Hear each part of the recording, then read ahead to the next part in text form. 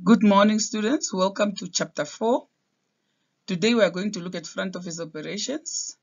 And by the end of this class, I want you to be able to summarize the front office operations during the 4 stages of the guest cycle. I will also want you to be able to describe front office recording systems and the front office documentations.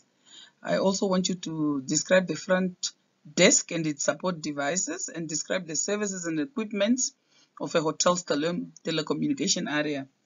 And lastly, I would like you to identify and describe property management systems used by the front office. As you can see there, we have images of reception in the front desk.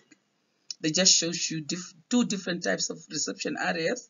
They don't have necessarily to look alike. As you can see there, you have the reservationists or the front office staff members, the receptionists working on the other side, and the guest is the one on that side in black. There you can also see there's also another picture of the front desk where you can see the gentleman there checking in, looking really clean and pretty. Okay? Now, to introduce this unit to you, all the functions or activities and areas of the front office are geared towards supporting the guest transaction and services, meaning everything that happens at the front desk is there to help the journey of the guest while they are visiting your establishment. Critical to the success of the department and the hotel are appropriately designed and used front office work area like equipment, the forms, the reports, etc. Paramount is the accurate planning and monitoring of the front office transactions. And to many guests, the front office is actually the hotel, meaning if I enter the reception and I am not happy or you disappoint me, I will definitely associate that with the whole hotel. So once your front desk personnel or the receptionists are very smiley and happy people, then you make sure that you have guaranteed the guest stay. Okay? So let's look at the guest cycle now. What is a guest cycle? The guest cycle is actually the guest journey from the day they are picking up the phone to make an arrival, and that is the stage one, the pre-arrival. That's the first stage that the guests do. They just don't show up, although you get some of the guests that show up. So the first cycle that the guests do is to book a hotel. We call that pre-arrival. So he prepares, he preps his arrival before he comes. And then the second one, that's when he's on the premises. That's when he has arrived. Okay, that's the second cycle. The third cycle, we call it an in-house person or in-house guest. Now the guest is comfortable and he is in his hotel and he's now using of the services, the facilities, meaning remember the introduction when we were talking about the guests, the all functions that happens in the hotel. Now that happens during that cycle. The guest is eating, he's playing golf, for example, he's watching TV, he's doing all these activities, so that is it's all connected to the reception and obviously the other areas of the hotel. And the last cycle is the departure when the guest is ready to go. And it's also very important because that's when he's going to leave us our money. So we make sure that this guest is happy while he was in-house. Otherwise, when he goes, he will be disappointed. So departure is a very, very important cycle that we'll all make sure that the guest departs very well so he can come back again. Okay, we'll go into detail later with that. So we have them there. The cycle is the pre-arrival is the first one, the arrival is the second, the occupancy and the departure.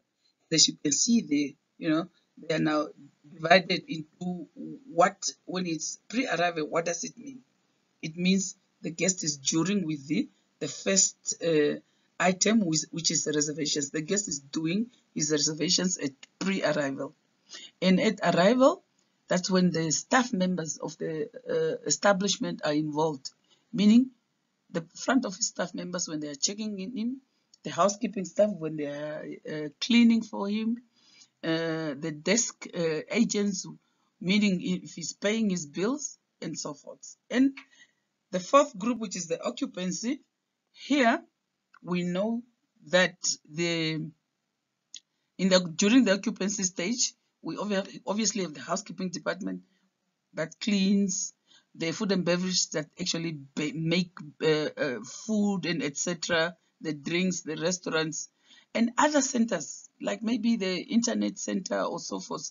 There are so many things that happens during the occupancy, and that also determines how busy, or rather how best we are serving our guests, and that will make their departure smooth.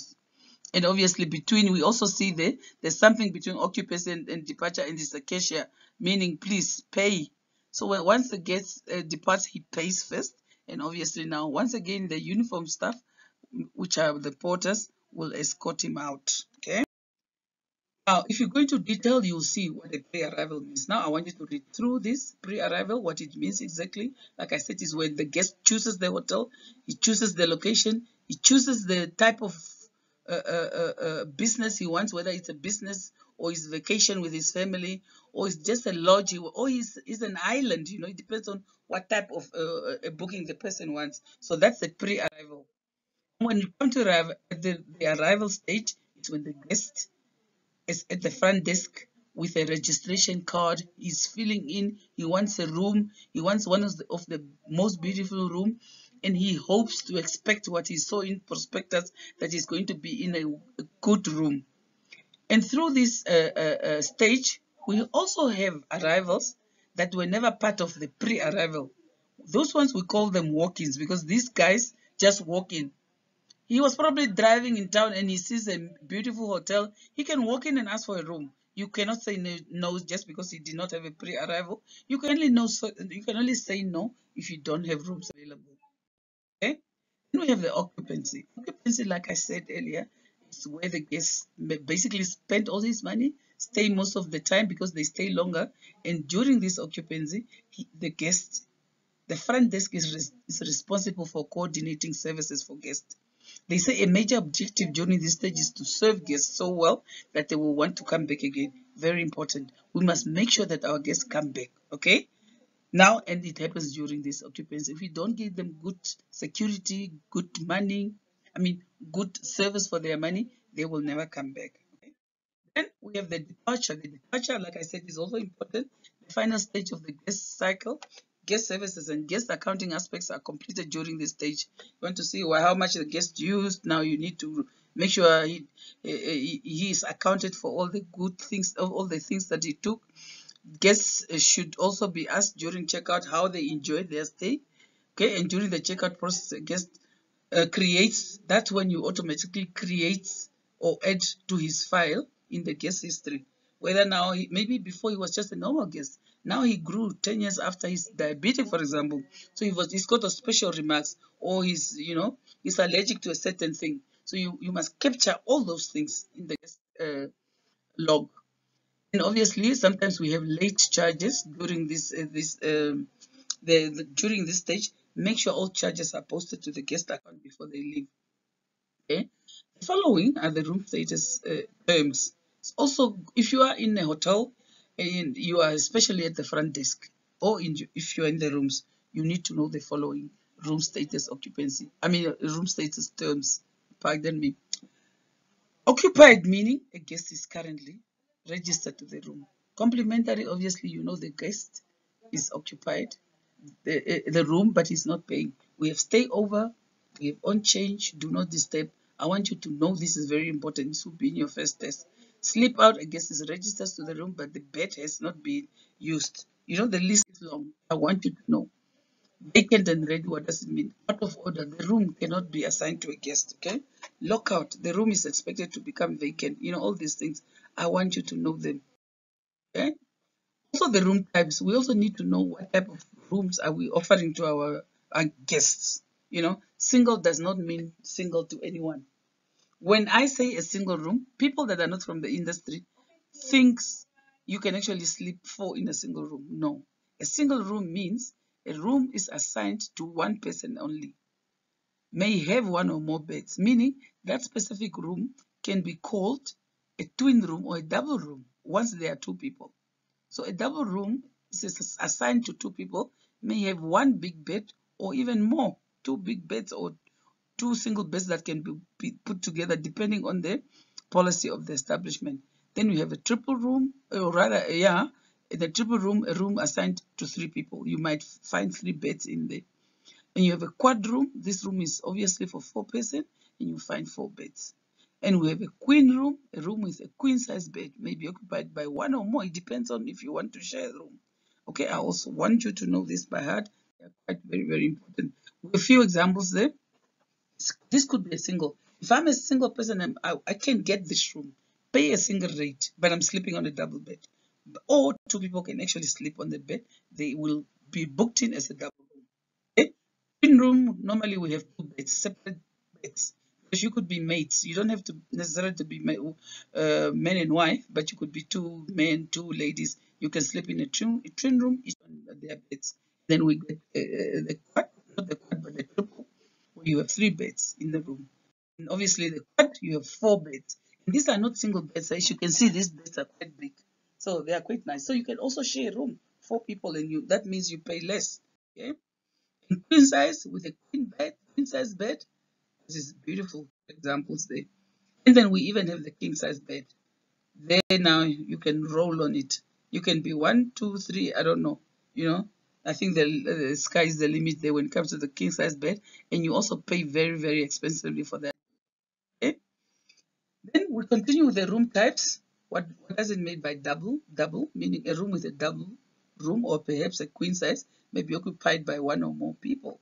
Okay? What is a studio? What is a suite? What is a connecting room? As you can remember, we already saw when we were visiting the hotel, we saw that room with a connecting door. We saw the main room, room 15, with 2 rooms, but you can be one for the parents, one for the kids. So normal rooms, studio, that's how they look like. A mini suite or junior suite. You even have a dining table in it, meaning you can eat just next to your bed.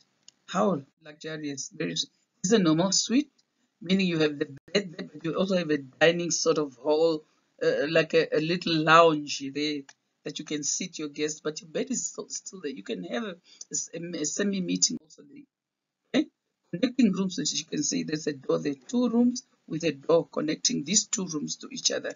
Okay? And then the adjacent room, you can also see they're next to each other. You can have your kids in one room and the parents in the one room, but they are next to each other. You don't have to go far to look for your kids. Adjoining room, and you see also this is a room, this is a room. They are adjoined to each other. Okay, so I want you to know that. In the front office system, the systems that we use, they say, long time ago, obviously, they had funny systems. Semi-automated front office systems began to be seen in the hotels only in the 70s, which was a long time ago, even. That's the years we were born, eh? And the fully automated system arrived in the 1980, comprehensive automated systems in the 1990s, and obviously now we have it all. Everything now is computerized. It makes our life much, much easier. We also need to know. As you can see, front office system, now we have a computerized system. In the older times, we used to do it by hand. Everything was by hand. We get a page. There was a book actually where you book in. Now we are so fortunate with all the systems. And all of you guys that are doing Innkeeper, you know what I'm talking about. Okay? And we have the front office system pre-arrival activities. You know them. You have done Innkeeper, and it's much easier if you can do it practically. All there, I just want you to read through and you compare your notes.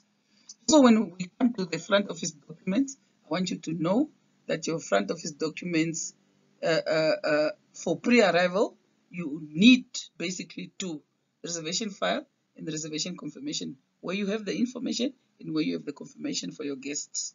And the arrival document, once the guests are there, obviously the registration record, and you just verify their credits and their authorization, credit card payment, cash payments, etc. For the occupancies, to keep an eye on their folios or what they eat and drink, whatever they are using. Make sure that it's posted to their account, and you work with different types of vouchers. Is this voucher paid by the company, by the guest, or so forth? You just have to know what type of documents to use. And obviously, when it comes to the departure, you have the guest folio, which is obviously the printout that you give to the guest, okay? So the guest can, for example, okay, okay. Let's go to types of telephone calls that we find. We have the local ones. We have the direct dial, prepayment card, collect fed. These questions normally comes in when guests are asking you what type of, how can I get hold of my family? Then you first probably say you have a phone in your room, or we have a prepayment cards. You can do a collect call. You have a cell phone, and you just give them all this, information, communication equipment that we have in the hotel. We have the switchboard, call accounting system, the guest room phones, we have the pay phones, we have the cell phones. So nowadays with cell phones, everything is so easy. So, but the guests need to know sometimes. You tell them all this information if they're asking. Okay? And then there you go into details. What is a telephone switchboard? You go on, what is a switchboard? What is a call account? I want you to go through that. What is a guest room phone? You know. You tell the guest that the phone next to your bed. Pages, obviously, they're still in fashion, and cell phones that we know, and any other telecommunications that the guest can use. And lastly, we're talking about property management systems. These are the systems that make sure that our business runs smoothly. Okay, we have the reservation management software that makes sure that the reservations are kept in the machine, and every time you make a booking, it comes in automatically, or rather, I invent it in the machine, in the computer. We have the rooms management, making sure the rooms are charged, guest account, whatever the guests are eating or drinking, the guest account does its thing. General management could be now for HR, back office also for housekeeping, system interfaces for obviously for the guys that are in IT, and sales automation systems. Okay? And then they go into detail also, where I will not go in, but I want you to do that yourself. And you go and you read for yourself and find out more. What is the back office system means, and what does it, how does it help the hotel run smoothly? Okay, and this is the end. Any questions, please?